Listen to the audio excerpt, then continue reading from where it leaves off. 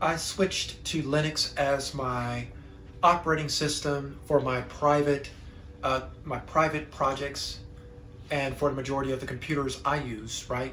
I have one Windows computer that works just fine and it does what it's supposed to. I describe that computer extensively in my videos on Intel Pentium, right? The Intel Pentium processor. I have a set of videos about that particular computer, right? But my other computers run Linux or some edition or flavor of Linux, right? Because Linux is not an operating system, right? It is the software that allows other people to create operating systems, right? And so there are what you call Linux-based operating systems. And so I switched to Linux-based operating systems in 2009 for my private computers.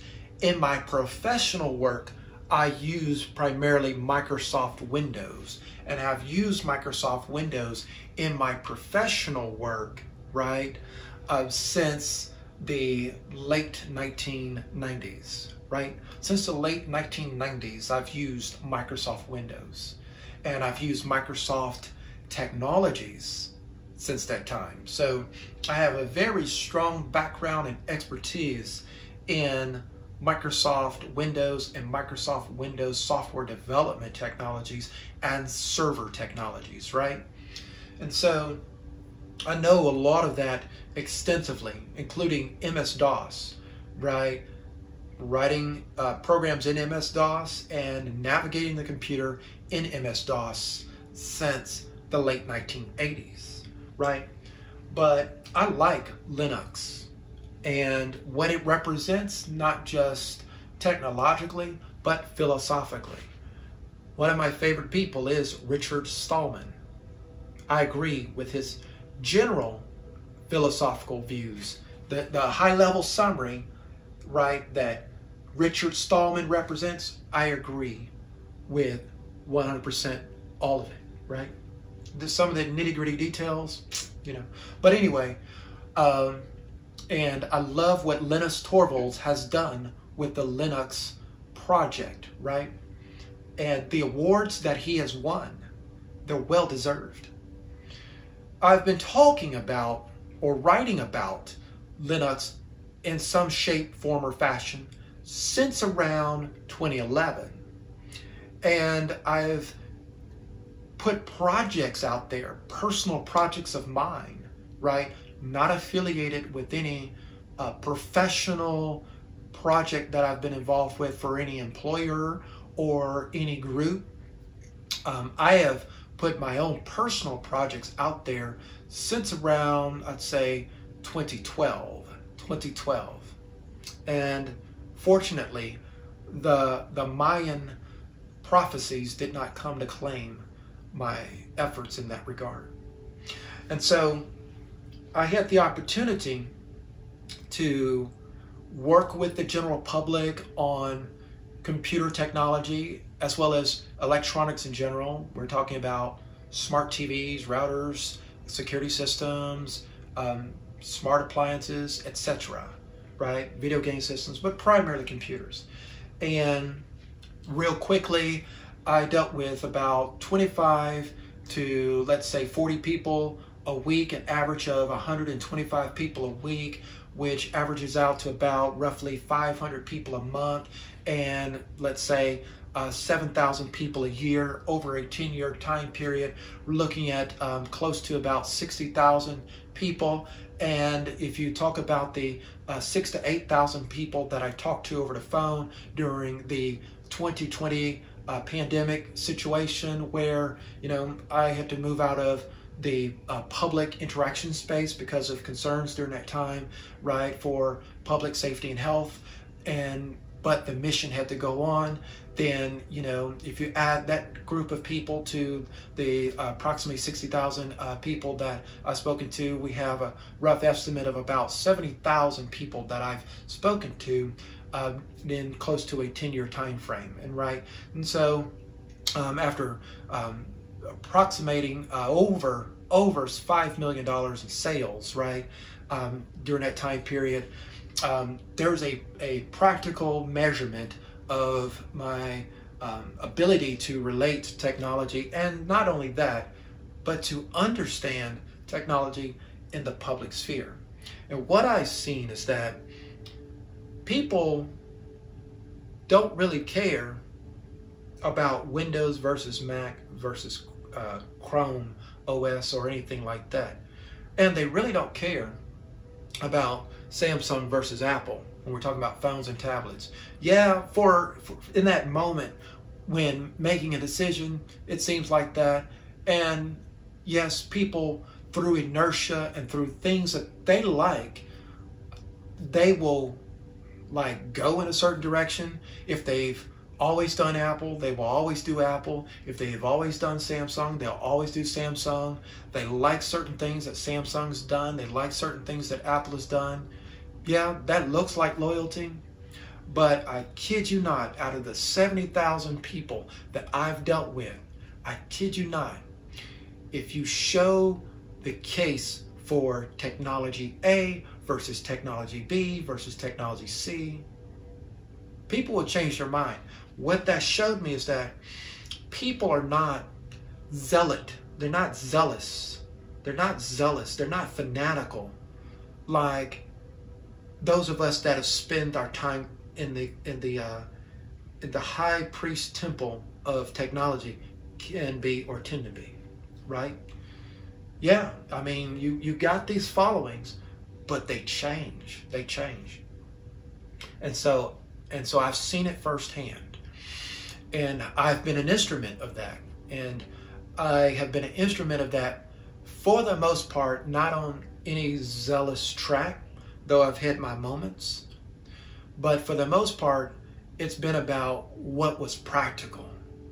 What serves that person in their situation. That's what it really comes down to. So it's like, okay, the year of the Linux desktop, is it ever going to come? I used to wonder about that. I used to be an advocate of that. But does it matter? In some ways it doesn't, because every Android phone is a Linux kernel. It's a Linux-based operating system. Every Android phone is a Linux-based operating system. Every Android-based whatever is a Linux-based operating system. And there's over 1 billion of those worldwide. So there is a wide deployment of Linux-based end-user systems. Every Chromebook is a Linux-based operating system until at such time that Google decides to switch to Fuchsia, right, as their OS, as there are rumors to occur first with the Nest line of products, but we don't know if that's going to occur. And then every Apple device is a Unix-based, which is a close cousin of Linux, right? They're not the same. But the thing is that Linux, Unix dominates information technology. You only see that small sliver of Windows on desktops and laptops, right? And a few server deployments, right? When we count the numbers, there's far more Linux out there in the form of all these servers that run Facebook, Amazon, Azure, who am I missing? Google, yeah. So when you look at those, there's so much Linux out there. Your Wi-Fi routers, your smart TVs, there's so much Linux out there. It is crazy, right? So one needn't worry about the future of Linux. It's solid. But there's always that wonder, hey, why don't you use Linux as your desktop? Well, this is what I'm going to finally say on this topic. We got different desktops in the Linux world. You have KDE, you have GNOME, and you have Cinnamon. You also have XFCE, you got Unity, you got Budgie, you got all this other stuff. But I think the three primary desktop environments for Linux is KDE, GNOME, and Cinnamon. There's a YouTube channel called The Linux Expert, where the host of that channel recently went through their tier list of which were the worst, the good, the okay, and the great desktops. And I found myself agreeing with that individual. And then I take that list of like 10 or so that they talked about, as well as what they talked about on DistroTube, right? And I just thought about it, I reflect over it over these years, all these years that I've been using Linux. And I say, you know what? KDE, GNOME, and Cinnamon, those are really the desktop environments that's going to appeal to the the widest number of people. And they're also the desktop environments that are the most stable, and also the most, they keep track with the latest advancements. So when we're talking about going from X11 to Wayland or whatever comes after that, the different GUI libraries, the different graphical user interface conventions, the catering to the traditional Microsoft Windows crowd with a start menu and all of that. Cinnamon got that covered on one end, where we're talking about a high performance, Windows oriented looking, traditional looking desktop. Or if you want something that's more rich and fully featured and got those snazzy animations and all these settings and these kinds of things, KDE has that covered.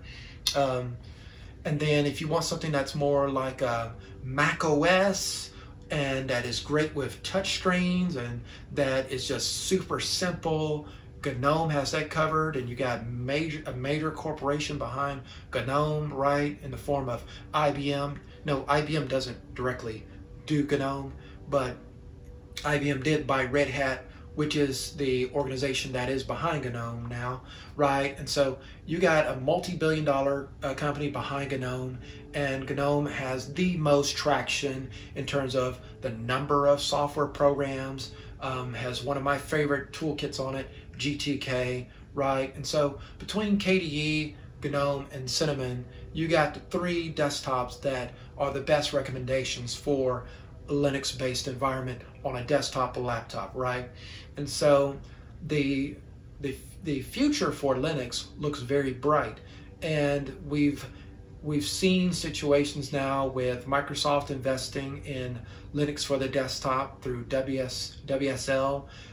You have Linux is everywhere. So the mid 2000s and the 2010s, where there was question about Linux relative to everything else, that's a moot point now. That's a thing of the past, and I will no longer refer to that.